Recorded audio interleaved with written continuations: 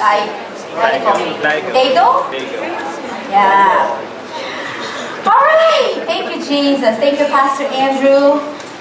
Thank you for the lovely song. You ready? Yeah. Okay, so I have my preaching today would be divided into two parts. Part one, and then part two after lunch. No, I'm joking. Alright.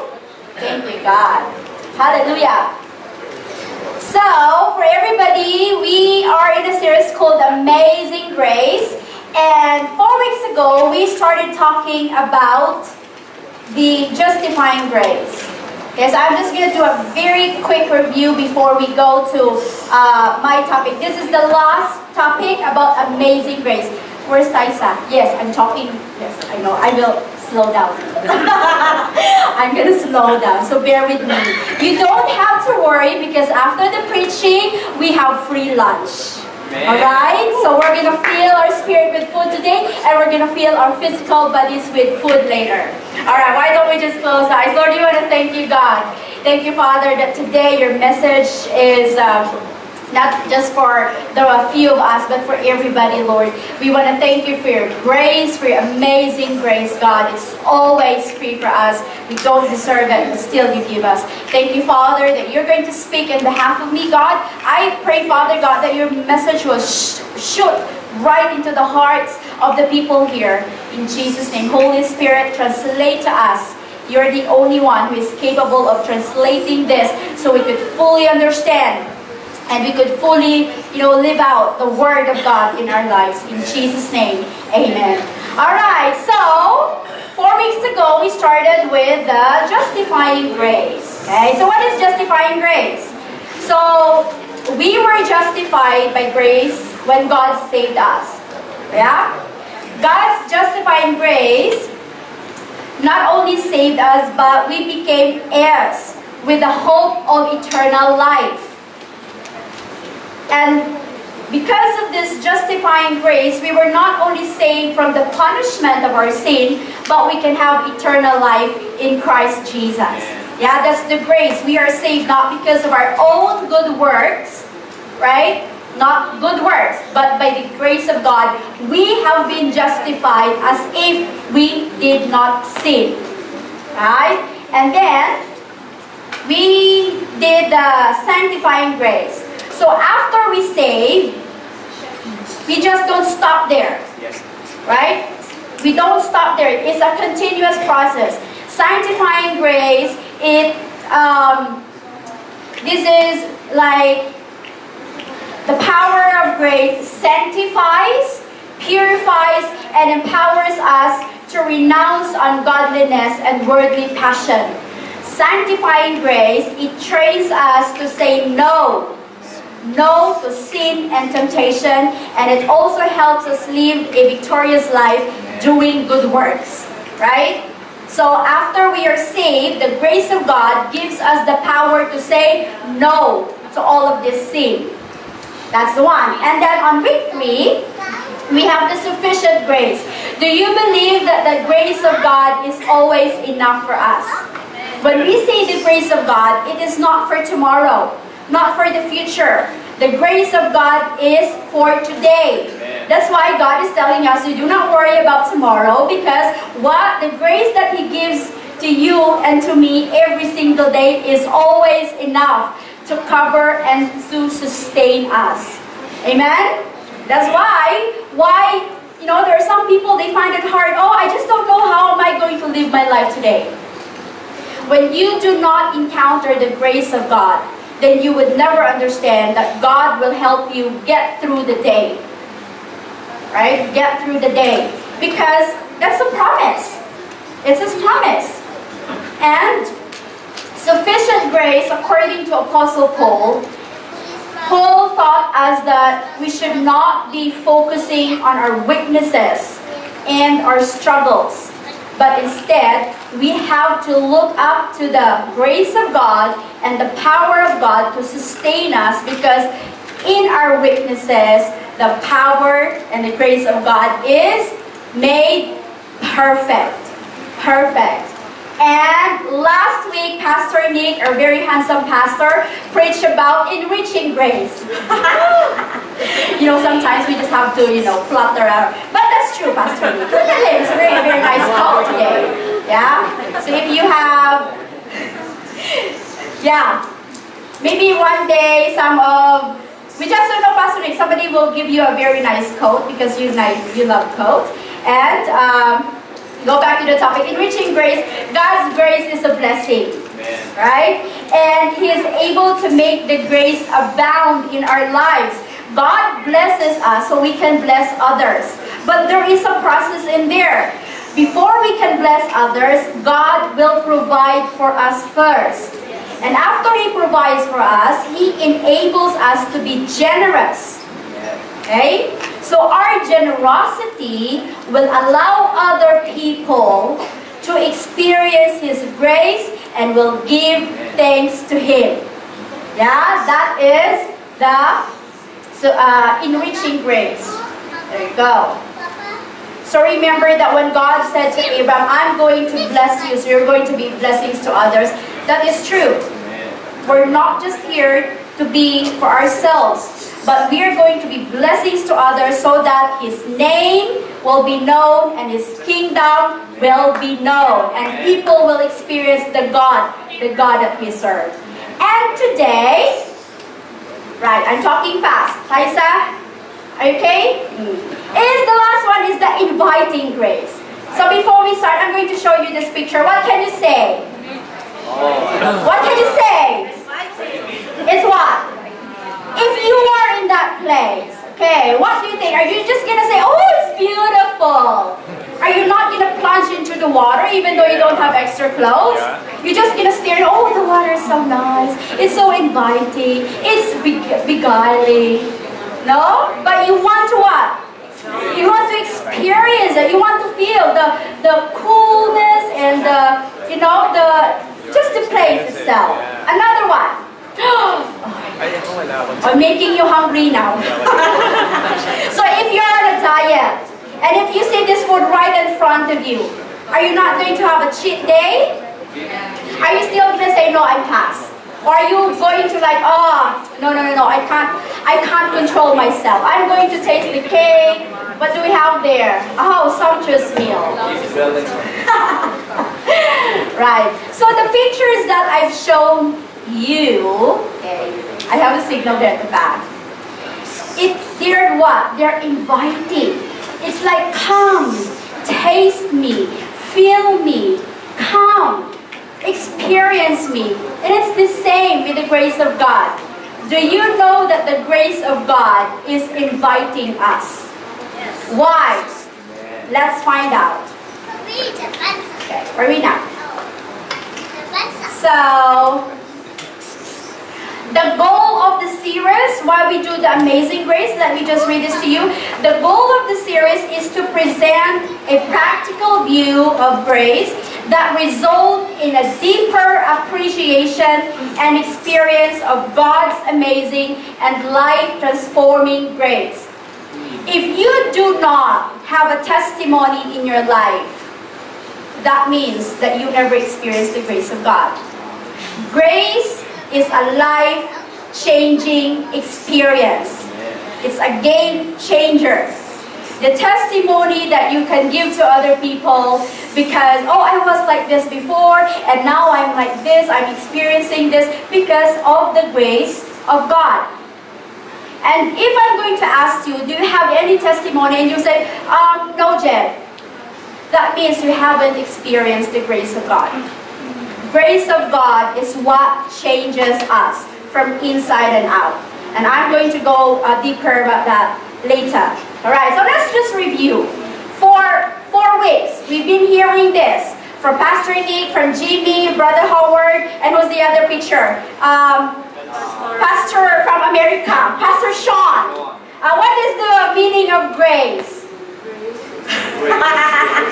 Grace is what? Unmerited. That's the key word.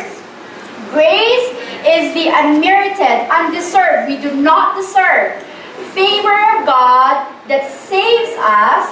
So meaning grace brings salvation. And and gives us the desire, eternal desire, and the power to do His will. It gives us a desire. Actually, grace does something in our hearts. Right? When you experience the grace of God, there is something that the grace is moving in, from inside to the outside. And for what? Why? It says there, so that we can do the will of God. The grace of God not only saves us, but empowers us to do the will of God. And if we're going to read the scripture in Ephesians chapter 2, 8-9, it says there that for it is by grace that we have been saved, not by your good works. But actually, is it the will of God that we're going to do good works? Is it the will of God? Yes, it is. And we can only do the will of God through His grace, because as human beings, our ability is very limited. So grace is a power. Partner with the Holy Spirit, then we can do the will of God. We can live out the purpose that God has given each one of us. Amen? Can I say amen? Amen. I need an affirmation that what I'm talking here is, is true. Alright, so I also searched for the meaning of that word inviting. Inviting grace. Inviting unmerited favor. There's so many things there. Appealing, attractive, charming, delightful, beguiling, encouraging, enticing, fascinating, pleasing, welcoming. So the grace of God is actually asking us, come, enter, come into the presence of God. So I come up with this, that God's inviting grace calls everyone to what? Enter, encounter, expect, and experience this amazing and life-transforming grace. Can we just give God a round of applause? Oh, this is so exciting. Right. So, I'm going to give you a short quiz. You know, I love giving quizzes every time I preach. So, let's see. True or false? I really want you to read this and, you know, think. And let's see if, do you agree with me or no? Okay, everybody, let's read. Just because God invites you by His amazing grace into His presence doesn't mean it's not going to require some effort on our part. What do you think is your answer? True or false? Later we're going to go back on that. Right. So, do you think because the grace of God is free, it's inviting us, do you think we don't need to put an effort? We just have to wait. We just have to, let's see. Another quiz. This mountain is mentioned in the Bible. What do you think is this mountain called? Mount what? Oh, Pastor Julie, you're so clever. Mount Sinai. Okay. What is the connection of Mount Sinai to grace? Okay. So today we're going to take a look at the life of Moses. Do you know Moses in the Bible? Yeah? And we're going to look at the time that he spent with God. And it's very easy to overlook something fairly significant. All we know about Moses, he went up to the mountain. What did he do in the mountain? He talked to God, and then he came down with the tablet of 10 Commandments. But we did not see the effort that he did. This is the Mount Sinai. Well, I'm not saying that that's there, but somewhere there's Mount Sinai. So, Moses had to climb that mountain 7 times, as we know of, but probably more than that. Probably, okay? But, that is just like, that's what they said, but I think it's more than that. And in some cases, having go back and forth with a little rest in between, I believe that it took a lot of energy and effort for him to be in the presence of God. Do you understand me now? Does it make sense? That if you want to go to the presence of God, if Moses wants to spend time with the Lord, or if God wants Moses to receive a word from him, he has to climb that mountain. And we don't know how long it will take. Probably 1 hour, 2 hours, but the effort, because you want to be in the presence of God, he has to put this effort into it. Amen? Amen. And, but in the Bible, they don't really mention that. All we know that Moses was the man of God, the messenger of God. He gave the 10 commandments, and that's all. There's no mention of what did he do. What's the experience? So, according to Dallas Willard is an American philosopher, and he is also a author of many Christian books. He said that grace is opposed. When you say opposed, it's against.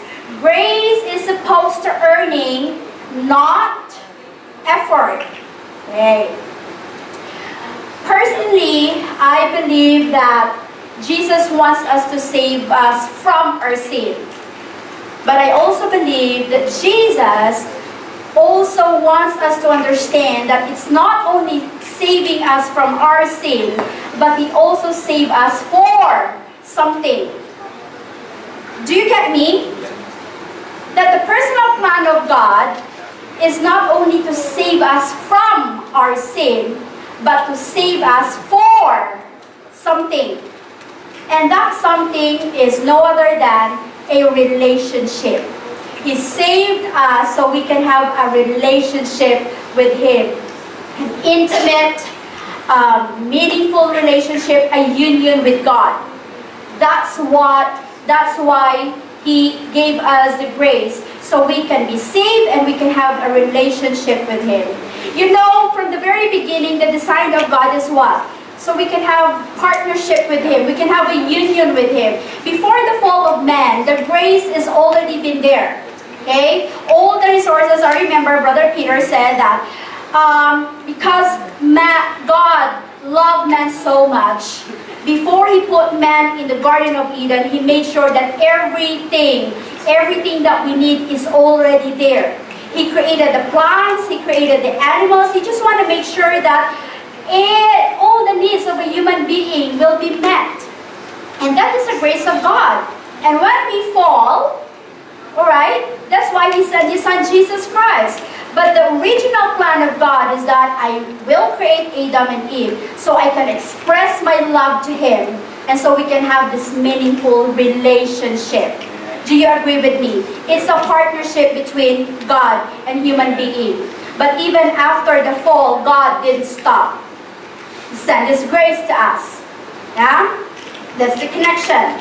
So, you're all very so quiet.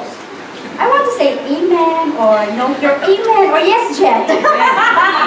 Alright, so that's the grace of God. He wants us to return to the original plan of God. The good news of the gospel is that we are not invited one time. It's not that we are invited one time to be near God, but that we have an open invitation by His grace to confidently come before Him. It's always open. The problem is not with God. The problem is with us. The problem is our attitude. Okay? Our laziness. Yes? Yeah? You know, I experience this. Some once in a while, I don't want to read my Bible. But, you know, before, I didn't want to go to church. I don't want to go to life group. I don't want to have a fellowship. It's because I just don't want to. And I just realized that I have already taken for granted the grace of God that He has given to me. It's always an open invitation, but it takes an effort for us to remain in that grace. Do you get me?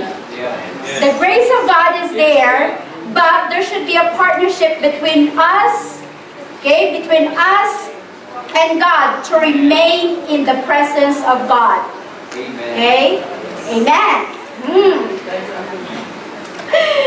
I'm just making it. Right, let's go to our main text, I think. Okay, our main text for today. Main text. That is in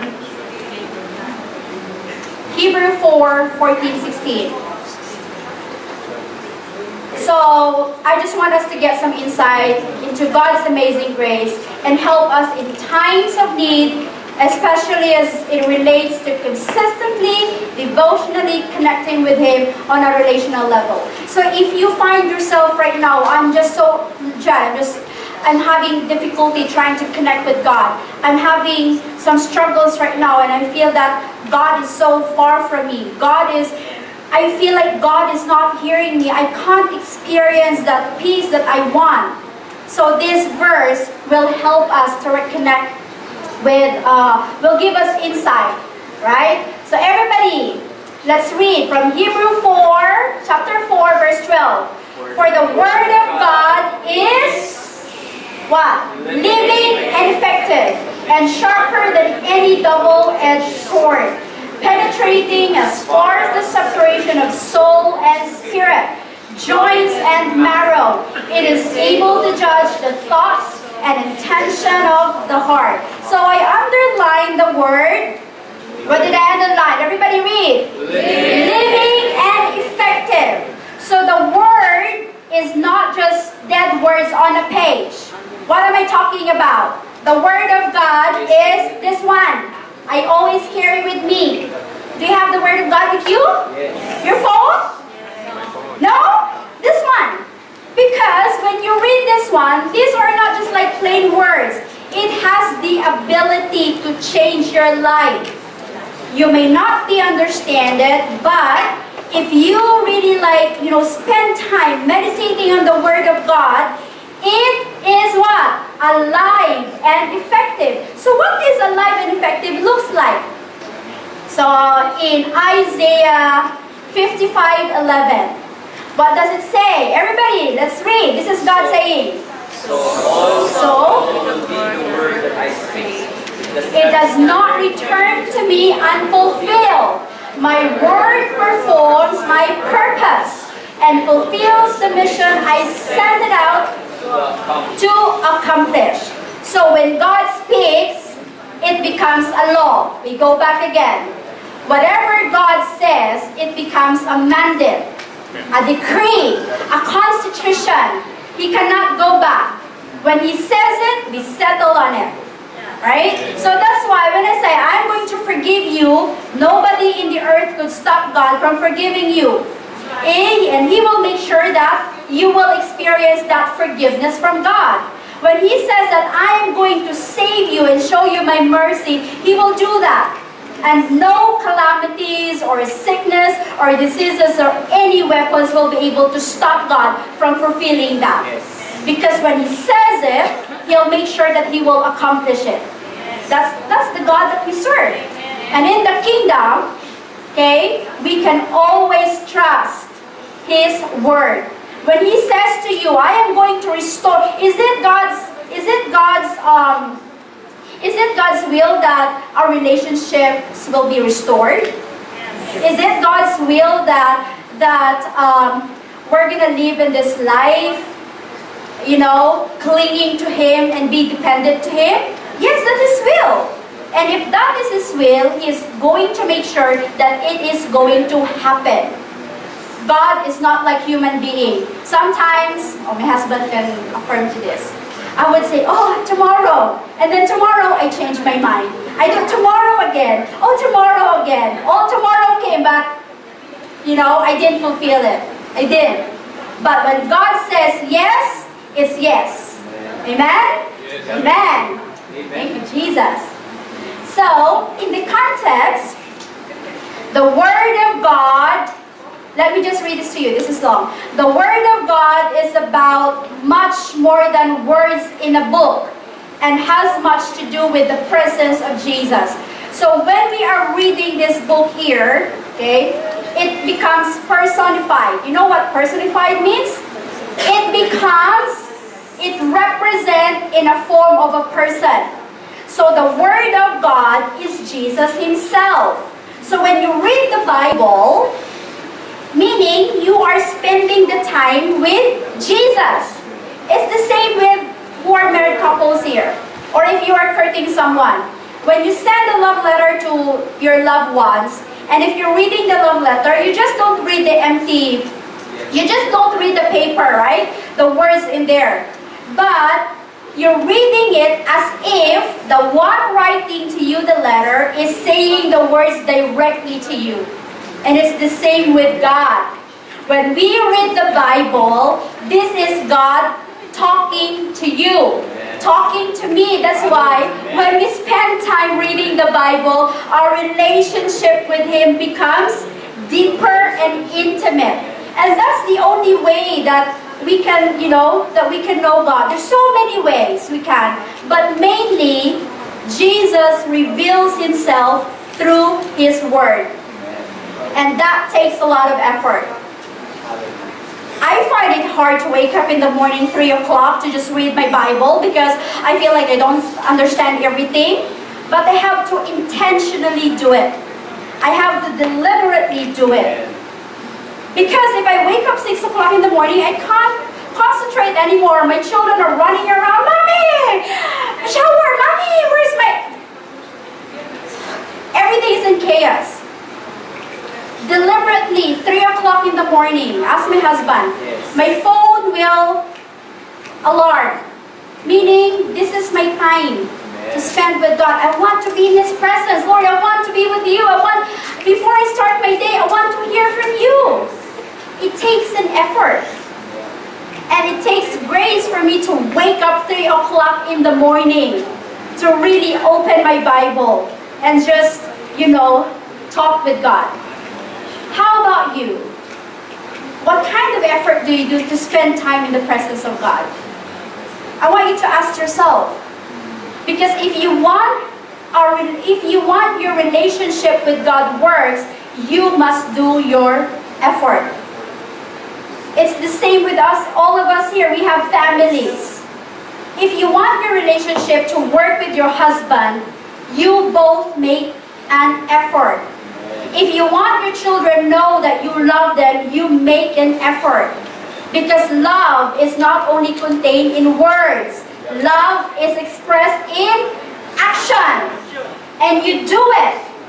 Right? You do it. They said that action speaks louder than words.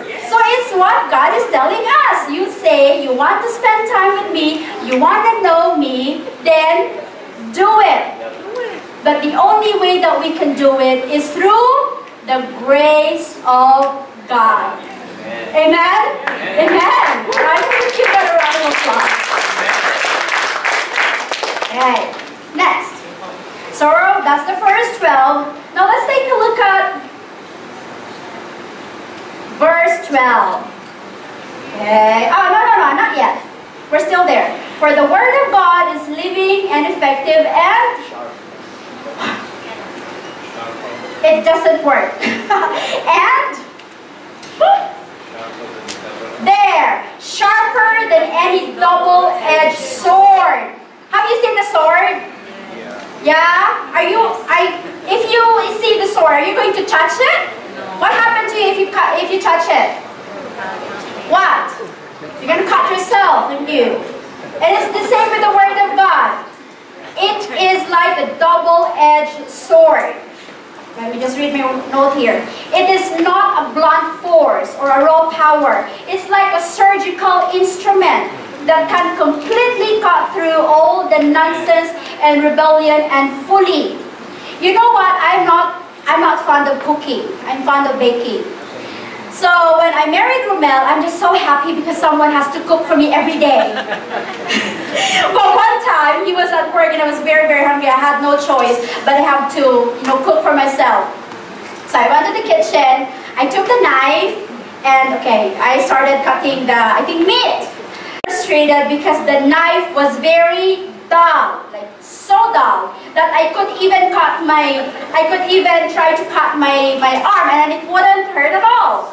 So you know what I did? I just took the knife, as if the knife is very, like, you know, can respond to me, and I said, you are such a useless, rubbish knife and you belong in the rubbish bin. Out. So the word of God is not a blunt kind of thing. It could cut. Cut what? Cut anything that is not helpful with our spiritual growth and maturity. The word of God rebukes us. It tells us which part of our character, part of our, you know, our journey with Him has to be changed. And you know, sometimes cutting is not really a very nice experience at all, right? Pain, what else? Soreness. Because when you cut, I mean, you know, when you remember cut, it gives you that awful feeling. And sometimes God is doing the same in our life. We experience the pain, but after the pain, what? We become better. He needs to cut, you know, like a diamond, a ring. Before a diamond turns into a very nice and a priceless diamond, it has to go through a lot of cuttings. And if the diamond could only talk, could you imagine how many, please stop, don't do that, don't cut me, don't. Maybe 1,000,000 times or 1,000 times. Just for diamond to be a priceless one, it has to do a lot of cutting and edging and a lot of polishing. And it's the same with us. If you allow the Word of God to do the cutting and the edging in your life, we are going to be like a diamond in a rough. You know that expression? You are already a diamond, but you become a priceless one, a valuable one, when you undergo what? Cuttings and testings and polishing. And it's the same with us. You can't say, no, I'm just a useless person, Jen. They said that I'm better for nothing. No! You are already precious, but you become more valuable if we allow this Word of God transform our lives. And we can only do this by what? By the grace of God. Only by the grace of God. Amen? Amen. Get so excited. Are you still okay? Yes. Right. Yes, Jen. Yes, Jen. Then we go to the next chapter. No, next verse. Not this one. Right. And says here, no creature is hidden from Him, but all things are naked and exposed to the eyes of Him to whom we must give an account. Do you know any place where we can hide from God? If do you know, please tell me, because I want to go there. No, because there's nothing about us that God doesn't know. Even before we are put into our mother's womb, God knows already what you're going to look like, what you're going to become when you grow up. What is your life going to be? There is no secret that God will not expose in the light. Right? Nothing is hidden with Him. Even in the darkness, God will still see us. In the Bible, when you give in secret, God will what? Reward you openly. When you disobey in secret, God will disgrace you publicly. So this is not about us trying to sneak around and do things behind God and, you know, making a false impression about other people because we cannot mock God. We cannot. You cannot fool God. You're only fooling yourself. Okay? There is nothing we do that God will not eventually know. And He will expose it. That's who He is. And everything that we do, we have to give account to Him. Nothing is invisible to God. God's word has the ability to uncover our hidden aspects and make them known. Give a secret. I said that. Oh, I have already said that. So even in the darkness, we cannot hide from God. And Hebrews 14. So this is about Jesus. Okay? This is about Jesus now. Our great high priest. Therefore, since we have a great high priest who has passed through the heavens, which is Jesus, the Son of God, let us hold fast to our confession. So Jesus comes along as a true. You know, we don't really understand what do you call this one? The illustration of the high priest. What are you talking about the high priest yet? Okay. In the Old Testament, priest is very important to the Jews. Why? Because they are the people who make sacrifices to God. Okay? You cannot just appoint someone to go and make a sacrifice to God. It should be from the lineage of the Aaron. The first priest was Aaron. Okay? And if that priest did not do exactly what God told him to do, automatically it means death. Right? But the priest has to enter once a year. They have to enter into the Holy of Holies to make sacrifices, to make a sacrifice to God. When the priest comes out alive, meaning the people, the Israel has been forgiven from their sin. So for us, what is the connection with this one? We don't need a priest and someone to sacrifice for us.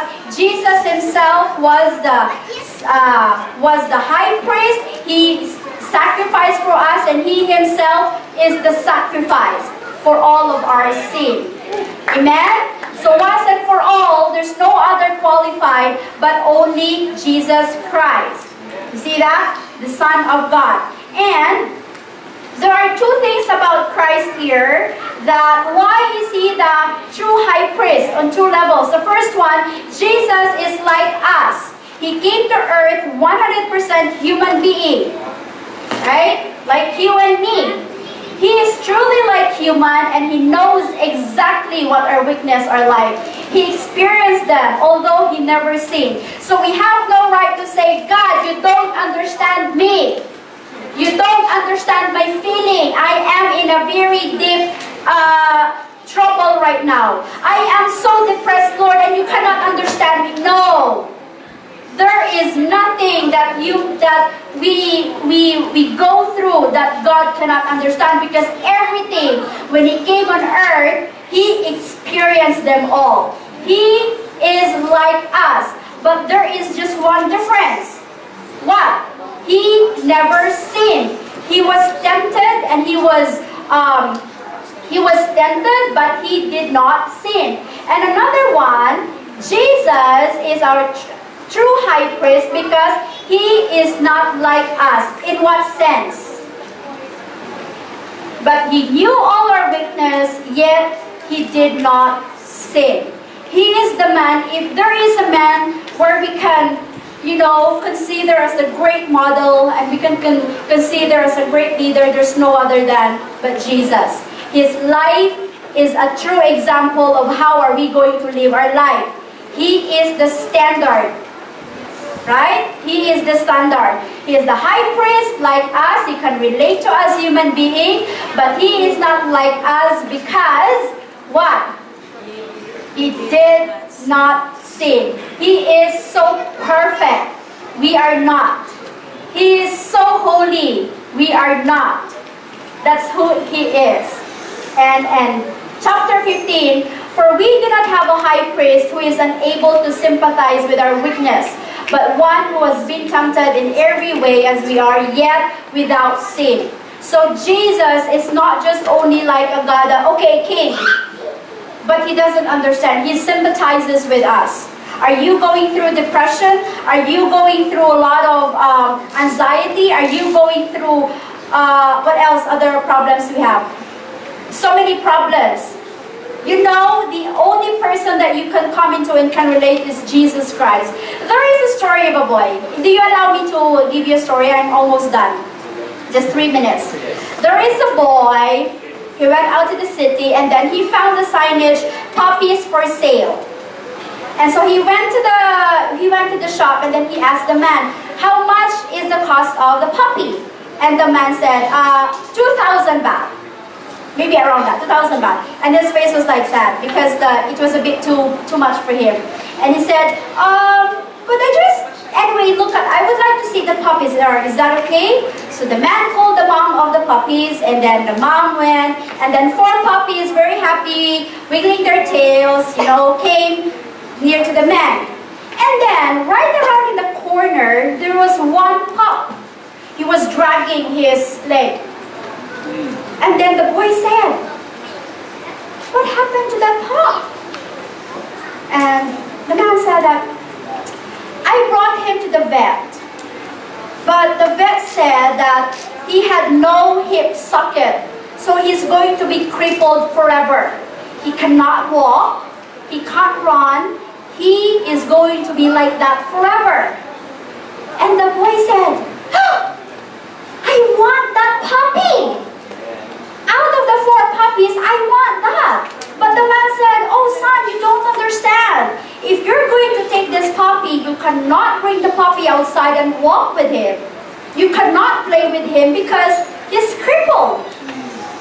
And the boy said, he put his leg in front.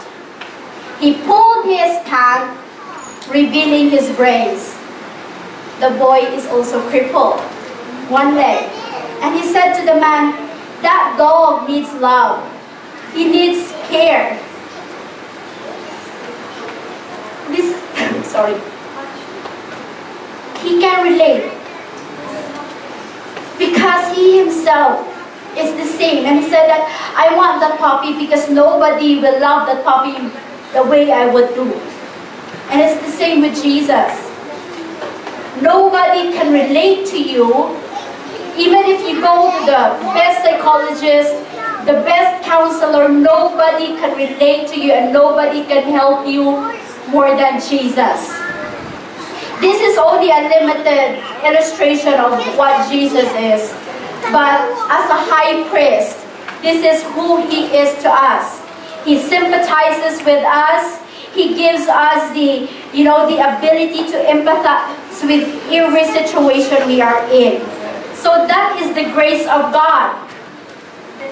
Do you get me now?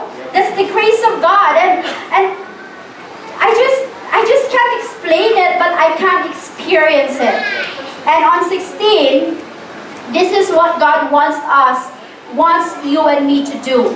Because the grace is already free. He has already sent his invitation. And this is what he's saying us. Therefore, let us approach the throne of grace with boldness, so that we may receive mercy and find grace to help us in time of need. God is asking us to come and have a relationship with me. If we have a relationship with God, we can just barge into his presence anytime as we want with boldness, knowing that we don't present ourselves because we are good. I donated 2 million baht in a charity. I just did well today. I did not say no. We come with confidence to him, knowing of what Jesus Christ did for us. We come to him presenting his son Jesus Christ. It's not us anymore. It's Jesus Christ. And so we come to him in the throne of grace. So how do we come to him in the throne of grace? Through what? Through prayer. Do you get what I mean? Prayer. That's the only way we can communicate with God. Our prayer means that we come to him because we need him. Most of us, we do not pray because we do not realize how needy we are. Does it make sense? We don't pray because we thought that we can handle everything on our own. But actually, prayer is an acknowledgement that our need is not partial, but our need is total. We go to prayer because, Lord, I need your help 50% and from myself 50%. No. There's no things like that. We come to prayer because we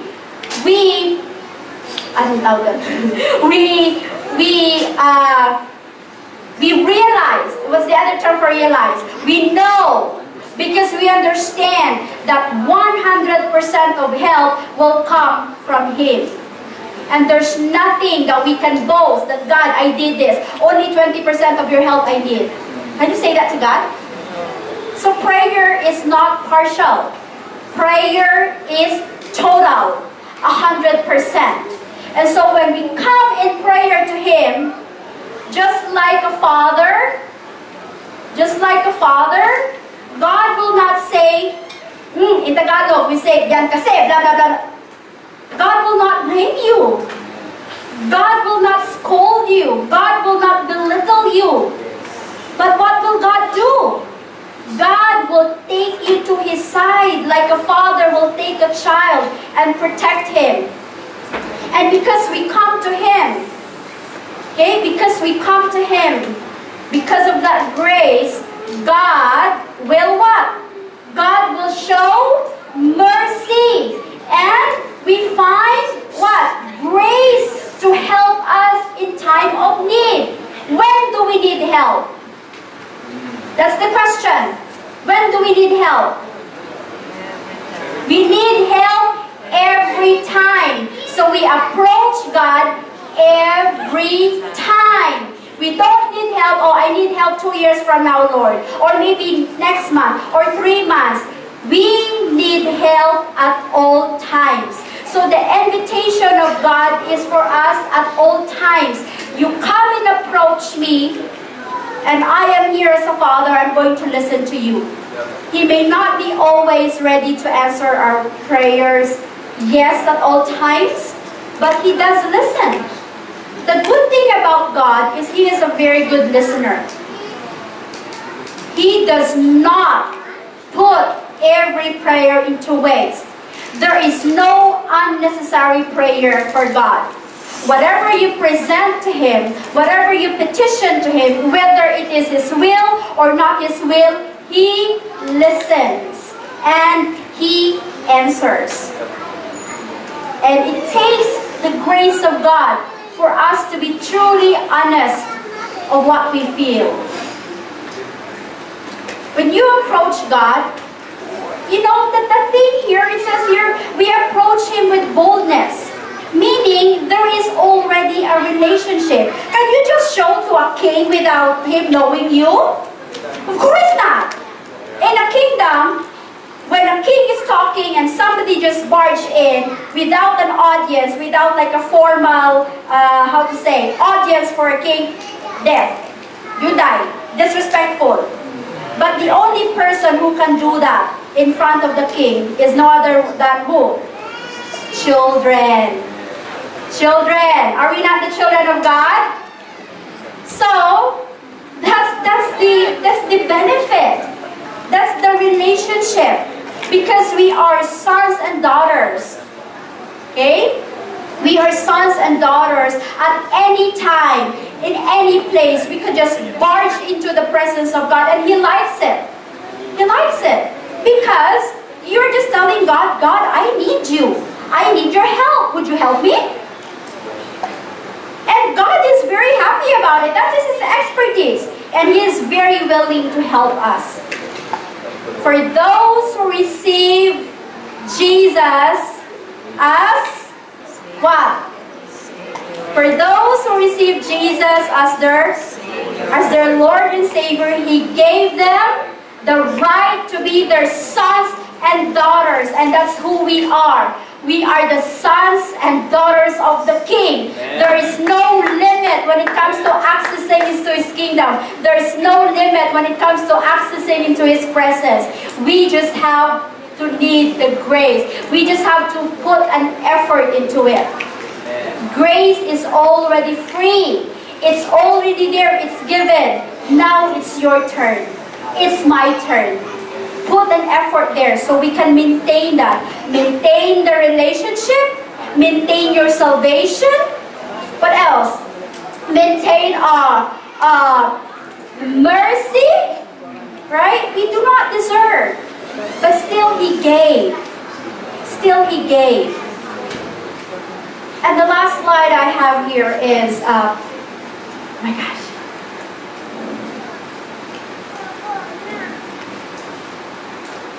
There's one more. We can absolutely receive God's grace to bring us into a relationship and continue to receive His grace so that we can grow in that relationship. Grace will help us grow our relationship with God. Okay? Not your own ways. I mean, you can have your different ways of, okay, oh maybe Lord, tomorrow you can plan. Maybe tomorrow, Lord, I'm going to do this, I'm going to do that, I'm going to do that. But without the grace of God, you won't be able to meet all those expectations that you have put in your little notebook. So, the question is, this is the question now, okay? Grace is already here. The invitation is already there. What keeps us to come into God's presence to receive mercy and grace? What keeps you and me? Why we can't receive that grace, that mercy? First, when we view sin as unreal, irrelevant, or a laughable idea. We need grace. Why? Because sin has separated us from the love of the Father. If you do not take sin as serious as a death, you're in trouble. When you take sin as like a joke thing, you know, the value of grace becomes lesser. You do not appreciate the grace God has given you. When you look at sin as like this, okay, so you just don't care, carefree life. What? Because if you don't understand that you have sinned, then you don't need a Savior. You don't need Jesus Christ. You don't need that grace. Next, another one. Because we thought that we have free access to God doesn't mean it costs anything. Grace is there, but it's like we're taking things for granted. Okay? Anyway, there's grace and I can do this. But we have to think that Jesus paid the cost. And He paid it with His blood, with His life, so we can experience grace in our lives. Amen? And the third one. When we have no time to read and meditate on God's Word, the best way to avoid obedience is to avoid Word. If you don't want to obey God, don't read the Word. Because the Word of God will really tell you the don'ts and do in the lives, in our lives. It's the standard. So if you don't want other hassle about your lives, you just want to live your life carefree, don't read the Word.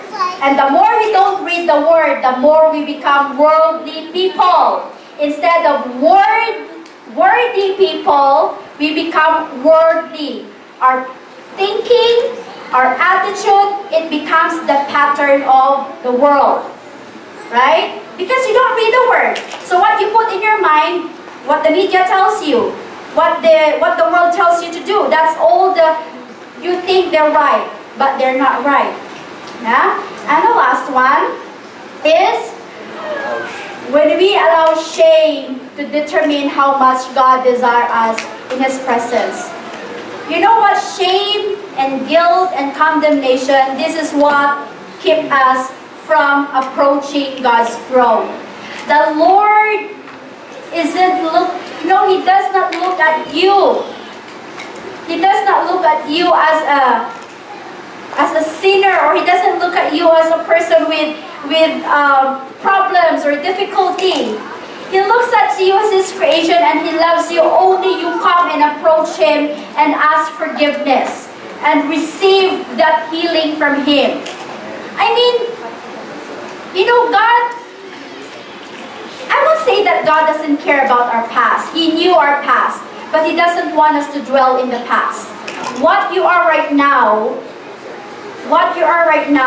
is not as important of what you're going to be in the future. Okay? Your decision, you make it today.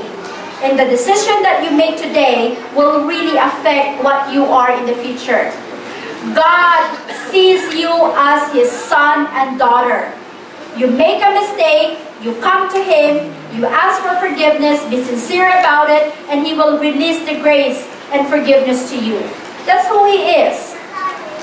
And I don't know how are you going to look at grace in that view. How are you going to look at God?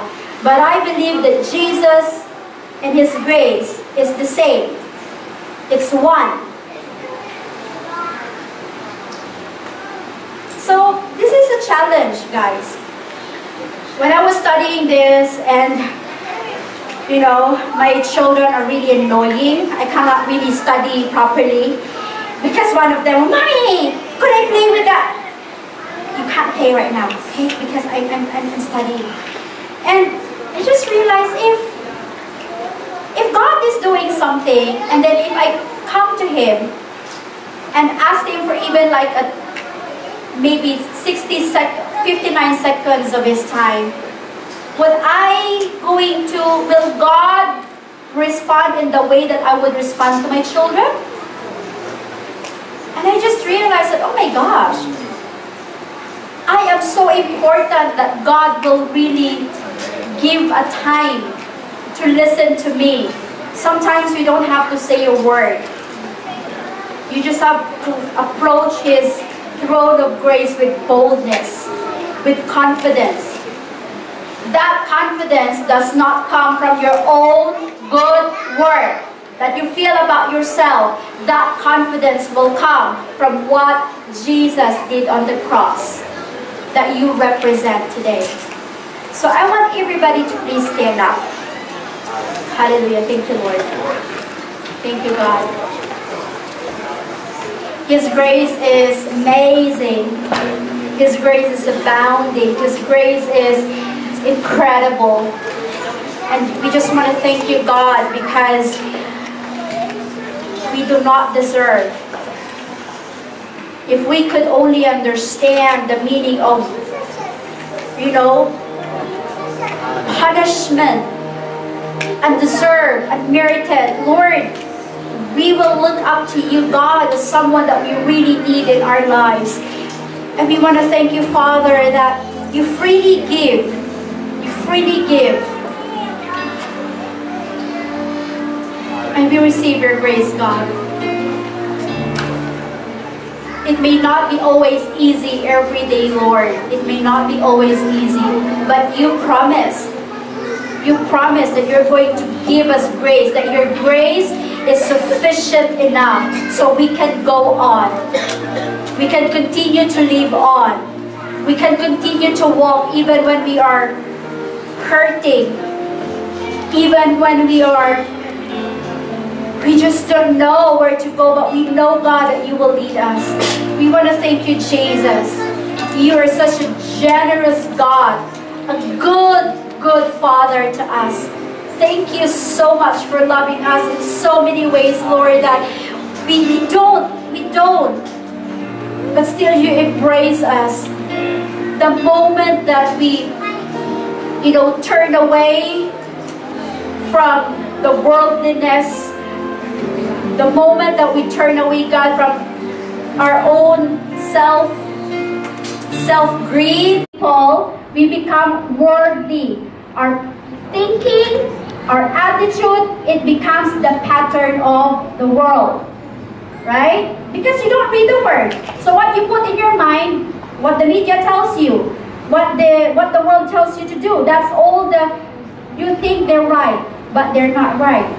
Yeah? And the last one is when we allow shame to determine how much God desires us in His presence.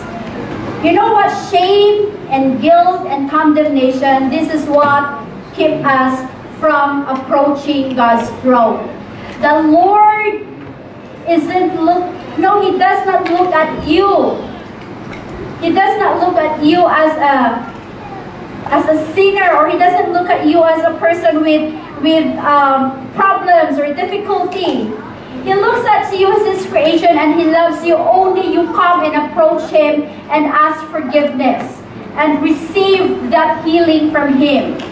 I mean, you know, God, I would say that God doesn't care about our past. He knew our past, but He doesn't want us to dwell in the past. What you are right now is not as important of what you're going to be in the future. Okay? Your decision, you make it today. And the decision that you make today will really affect what you are in the future. God sees you as His son and daughter. You make a mistake, you come to Him, you ask for forgiveness, be sincere about it, and He will release the grace and forgiveness to you. That's who He is. And I don't know how are you going to look at grace in that view, or how are you going to look at God. But I believe that Jesus and His grace is the same. It's one. So this is a challenge, guys. When I was studying this, and you know, my children are really annoying. I cannot really study properly because one of them, "Mommy, could I play with that?"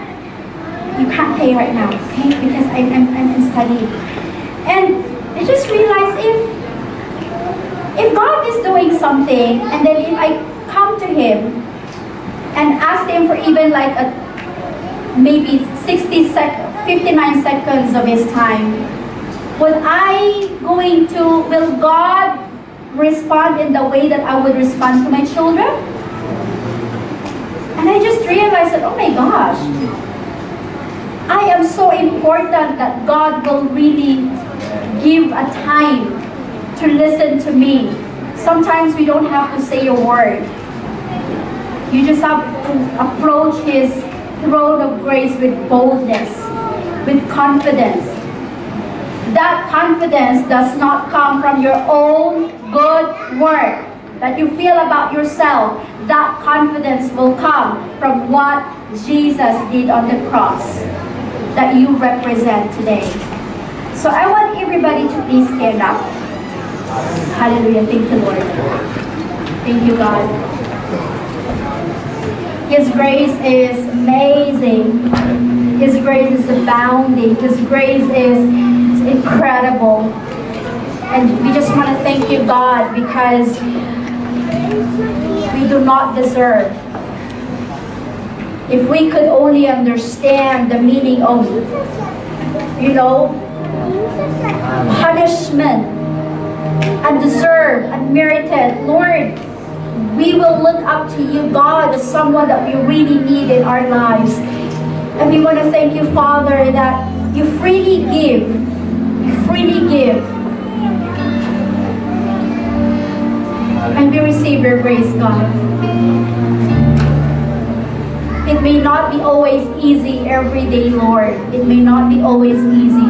But you promise that you're going to give us grace, that your grace is sufficient enough so we can go on.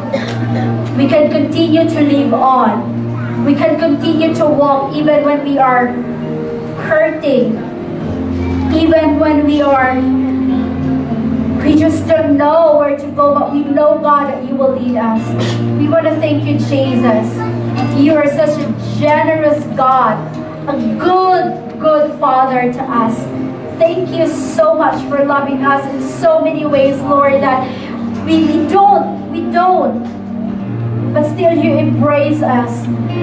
The moment that we, you know, turn away from the worldliness, the moment that we turn away, God, from our own self-greed,